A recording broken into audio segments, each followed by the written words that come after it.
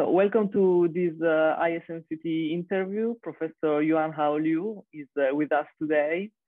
And we would like to start by asking him, how did you start working in BNCT?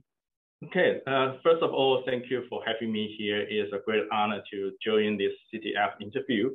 It's quite interesting, and I think my answer will be, fun and useful to everyone. So to your first question, I start doing something that is related to BNCT. I think when you send me the question, I really think it quite hard back to the old day. And I believe my first thing to do with BNCT was back to, I think my third year, before my third year, is the summertime when I was an undergraduate student. So I think it's 2001 when I had to build a scanner using ionization chamber to scan the dose profile for our new BNCT beam. Yeah, I think that's the first thing I do that is related to BNCT. Yeah. Long time ago, more than 20 years. So a second question is still related to China. And what is the current status of BNCT in your country there? I would say in recent years, the progress of BNCT in China is doing quite well. It's like a spring here. Probably back to 2017, we only have a miniature reactor that is built in skirt area of Beijing with a 30 kilowatt power. And they did some melanoma cases. I believe it's 4 or 5 cases, with a quite nice outcome, but it's difficult to promote BNCT by using a nuclear reactor. So in principle, it provides the fundamental studies, but it's a pioneer in Chinese BNCT development.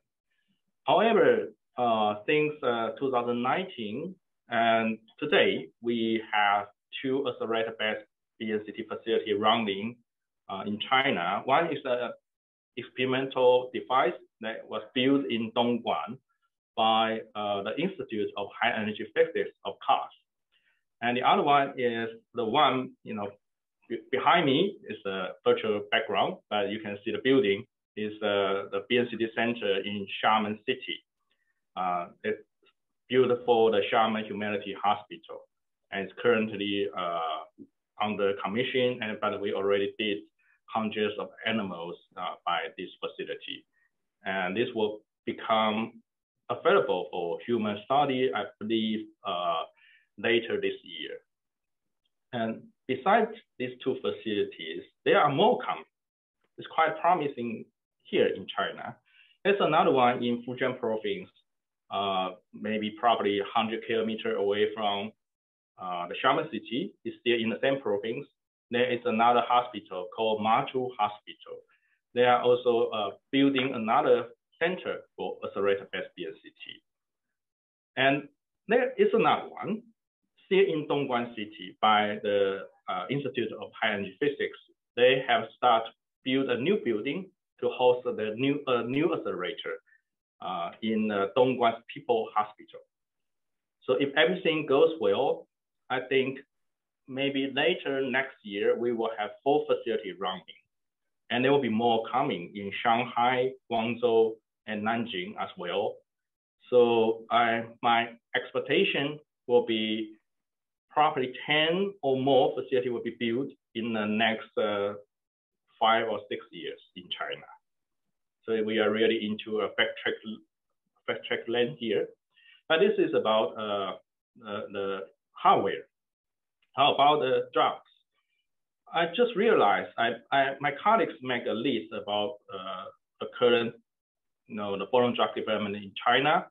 We have more than 1,000 new compounds is developing currently in Chinese Research Society. And we just been notified our national key project has been approved by the Ministry of Science and Technology.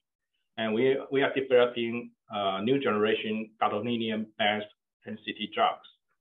So we can use the MRI image to determine what will be the uptake for the gadolinium drugs. So to replace one we are using now by PET, because gadolinium is an enhancer in MRI scan, and with MRI scan, the patient doesn't need to receive any radiation. Since you have been in charge of the development of the Xiamen facility, could you tell us how much work is needed to create such a facility? This is actually a very tough question for me, because we need some hard work for sure, but also we need some luck, because not everyone is familiar with BNCT. When you're talking about BNCT to a physician, a clinician, sometimes they look at you with a very, sad eyes. Oh, poor you are doing BNCT. That comes from 70s or 50s. So sometimes you encounter this kind of misunderstanding from the medical society. So the first thing is to convince people to believe in BNCT and understand what is BNCT from the old history. They are still stay in the age of reactor-based neutron source, and they have the memory from Brookhaven National Laboratory. That the outcome is not so good, but they don't know the recent development. So the first thing is to educate your listener, your audience, and the medical society to convince them. So we spend a lot of time doing this. Then after that, we need to design a facility to comply with radiation protection and environmental protection rules applied in China. They will spend a lot of time because it's neutron. And once again, when you talk about neutron to the authorities, they have big question mark on their head. Big bubble, ping, what is neutron? Because for normal people, they knows about, when you're talking about radiotherapy, they knows about photons, electrons, they're easy to understand. And currently they know more about protons and heavy ions because of particle therapy. But now you bring neutrons to their door, they are terrified sometimes, not always. So you need to spend time with them to educate again what is BNCT, what is neutron, and how we can estimate the neutron dose and the secondary dose reduced by neutrons. It's a much complicated question for them. And so this is the second phase we will have to deal with. Then into the construction, when we build a facility, we need a special expert because we use heavy concrete to build the facility. And normally you will only use heavy concrete in a nuclear reactor, nuclear power plant. So it's also very difficult to find a supplier who is willing to build such a small scale project. It's big for BNCT, but for nuclear power plant, it's small. So this is another question in construction of facility. So this is the beginning, then into the installation. As you know, install a dedicated accelerator in a hospital. It's not easy. It's not like install something in the national laboratory. In the laboratory, you've got everything you need. The environment is clean, it's mint, and the air is being filtered with the humidity control. But in the hospital, they don't care and they don't need it. They care about how to keep bacteria or virus away, not to keep the humidity away, something like that. So we have to work together with hospital and spend us a lot of effort to build install the whole facility, the whole hardware and accelerator, then into the commissioning stage, etc., etc. But I believe that part is more easy to understand for you. And after that is we need to do VMV, verification and validation for the beam. So it means a lot of measurement needs to be done, but not only by physics, but we also need to do it with animal. We need to test for the safety. And beyond that, we need to build boron concentration measurement technology here. So we need to build another set of ICP mass, and also we are now try to build auto-radiography equipment in the center. So to bring a facility into reality is a sum up of many different factors. And once I count the number of people who participate in this project in different phases, it involves hundreds of experts, technicians, workers, administration people, hundreds of them. Yeah. So it's really a systematical work. You started building the facility in this strange period where anyway there is a recession, there's tons of difficulties. But what is now the status of your facility? We have the first being in August last year. After that, we keep doing a lot of animal experiment as well as the measurement for the beam. But after New Year, we hit some rocks, and we are now repairing the accelerator and hope it will come back online in short time.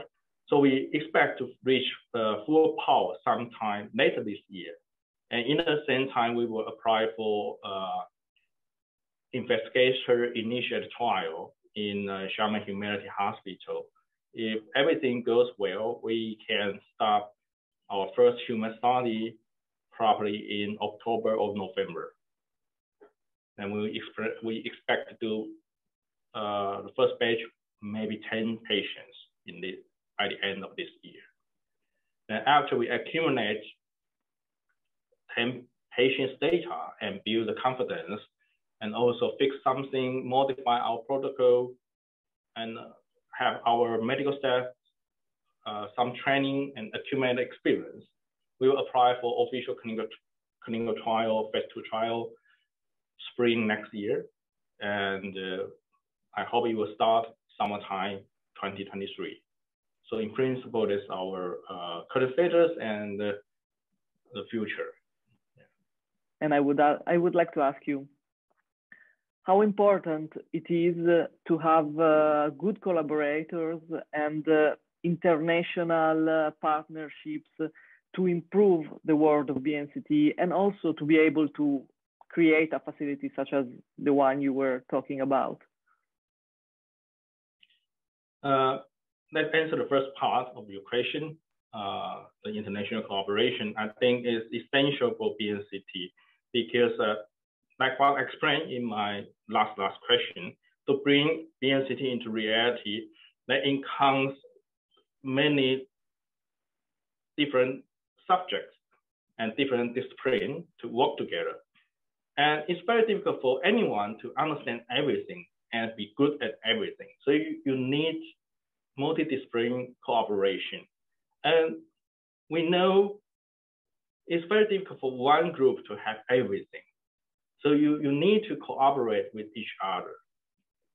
So international cooperation will definitely facilitate the development of BNC. For example, your group, the group of Pavia, is doing the spec for boron measurement, real-time boron measurement. That will be very interesting for my group because we are not doing that.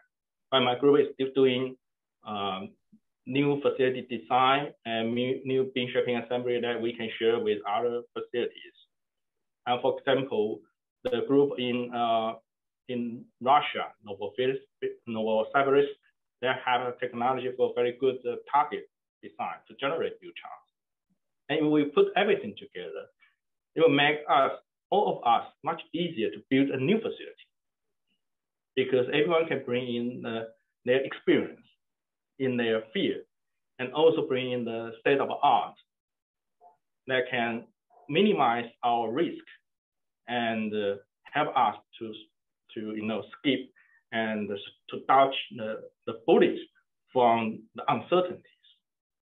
So international cooperation, one thing, we can share experience.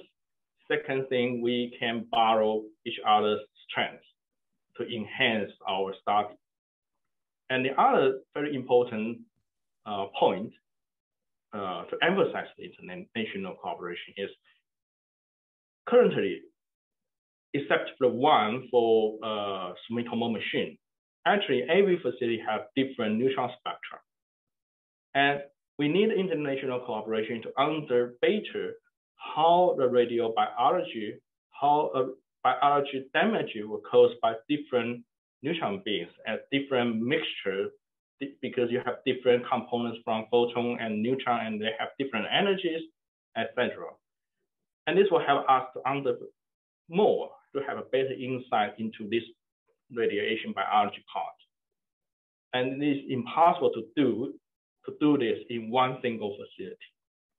So we need international cooperation to have better dosimetry in exchange, to have better understanding in radiation biology, etc. And furthermore, international cooperation will help us to accumulate clinical cases. For example, it's very difficult for one group to have more than 100 patients at this stage. But for authorities, they want to know cases that is more than thousands. And it would be very difficult for one single group to do it. So with the cooperation, support from overseas facilities, we can enlarge the pool, patient pool. And also we can provide support to foreign patients as well. So we can sum up together international cooperation. We have only pros with no negative impact. So what is the message that we should convey to the public about BNCT? What I can answer to this question is our actions in China. Maybe could be an example to answer this question. We try to explain to our audience by a more straightforward, easy understanding language, and to answer people their concerns and what they would like to know. For example, normally people would like to know, yes, what is BNCT? And then next question will be, what would be the indication for BNCT? Am I suitable, or my family, my father, my mother are suitable for BNCT? Because normally they have this question. They got interest in BNCT because their family or themselves are cancer patients. So then we answer this kind of question to give them instructions and help them to understand BNCT in a way a patient would like to know. How the workflow, how they will experience BNCT during the treatment, that's something they care. So we build a WeChat group to provide this kind of information. And we will share the latest research from different journals. We have an extract available online for the researchers, but also we publish some articles to answer patients' questions. So that's what we are doing now in China. So with the help of CTF, I believe the newsletter you are doing now, monthly newsletter, is really very useful. But it's currently available only for our society. So how could we send a message and that the external audience has a chance to reach out the CTF newsletter and all the videos you have made for the society? I think the materials are there, but we need the channels to guide this information to people who need it. They are the first audience because they are eager to learn about BNCT. The inner circle is the society. The second circle is the patient and the patient family who would like to know BNCT. Then if we expand our circle to the third level, will be the general medical groups. So in my opinion, how the society of ISNCT can help to promote BNCT to public for the third circle, third groups of people, probably we can have as one society to join like ASCO, AAPN, this kind of general oncology congress, to hold a workshop to give a lecture. And nowadays, there are a lot of workshops that hold virtually. And this virtual workshop can be recorded and replayed for their members. And their members are the number of their members are much, much larger than our society. So if we can do that, I believe we can send a very useful information to these groups of people. And then they can pass this information to their patients because they are in contact with patients every day. We also provide clinical information for patients who would like to receive BNCT. We will provide on our webpage, we will tell them what will be a criteria to be, to be eligible for BNCT treatment in, for example, in Southern Tohoku General Hospital, and how you can apply for BNCT in Taiwan, how you do it, and what would be a rough course for that, and what kind of document you need to prepare. And normally what you will need to do when it's the first time you contact the doctor in the BNCT facility, what you can do to facilitate this kind of discussion. So I believe maybe because what we provide is in Chinese, I believe the CTF maybe can build an English page or multi-language page for international patients, because they always Google it. They always Google this kind of information.